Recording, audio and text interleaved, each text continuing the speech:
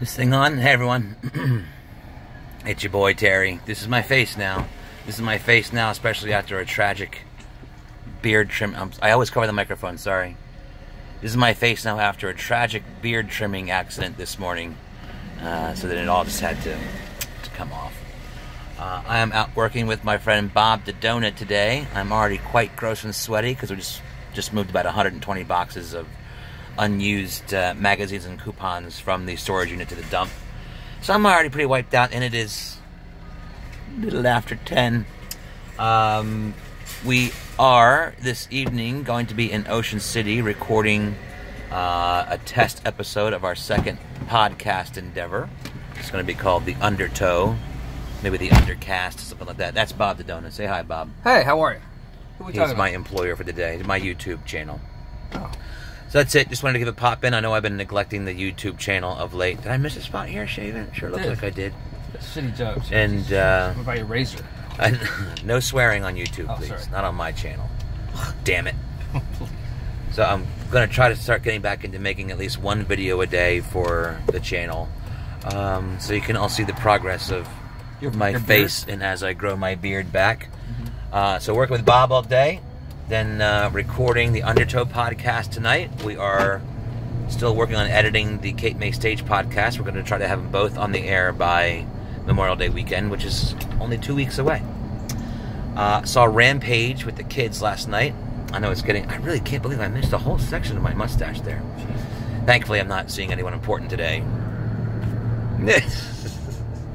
Bob and I go way back. We're like this.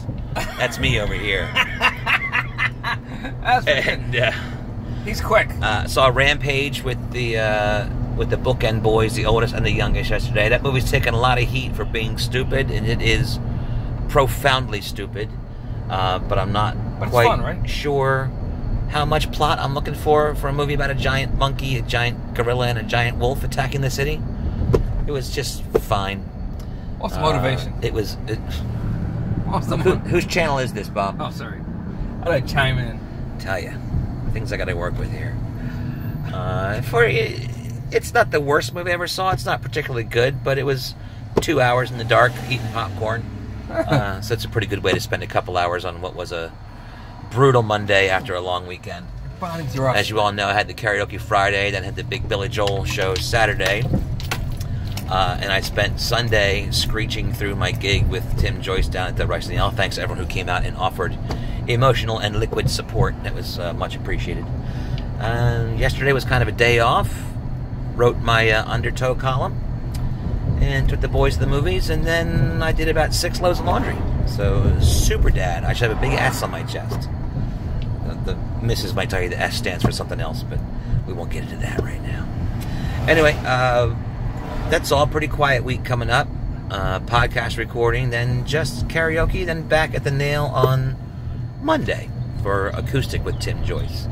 I said some mean stuff about him in my column this week, but I don't mean any of it. You know that. That's all. I'll try to chime in again tomorrow. And I am working on a new short story for Exit Zero. I want to have the whole thing. I don't want to fall into the traps from years of old where I send Chapter 1 to be published and I haven't written Chapter 2 yet, and you can write yourself into some corner. Wow, I'm really round without my goatee. Too many times fell into the trap of having a basic idea of what the story's going to be, write a wonderful Chapter 1, and then realize, oh, smack, I got to somehow finish this thing in 4 weeks. So I'm going to write the whole thing before I submit it for publication. It is going to be an adaptation of my play that was called Sherlock Holmes and the Werewolf of London. That was a straight sort of murder mystery musical comedy. It's going to have some elements of that, but I'm transplanting it to New Jersey. I'm going to call it something like Sherlock Holmes and the Devil of Jersey, or the Jersey Devil. I might keep the werewolf angle. I'm just kind of getting through the first couple of chapters now, and it won't be quite as humorous as the play was. And in the play, the Holmes and Watson are retired. In this, they're just at the beginning of their friendship. So it's just a loose adaptation of that play. Just sort of using some of the same central themes and ideas. And so far, it's been very fun writing in the style, or as close as I can, writing in the style of Sir Arthur Conan Doyle. I read enough of those stories in the 2 years I spent writing Sherlock Holmes shows to sort of get an ear for it. And the stuff I don't have a perfect ear for, I've sort of gotten good at faking. But it's an interesting style to write in, and I'm enjoying it quite a bit, actually. So keep an eye out for that. I hope to have it completely written in 2 weeks and maybe hit publication, maybe by Memorial Day. I think that'll make that my goal. All this stuff to happen on Memorial Day. I think that's it. I always usually do a Christmas story for the paper, so if you have any good Christmas story ideas that I can steal, send them along. That's it. Enjoy your day. I'll try to check in again tomorrow, and be good.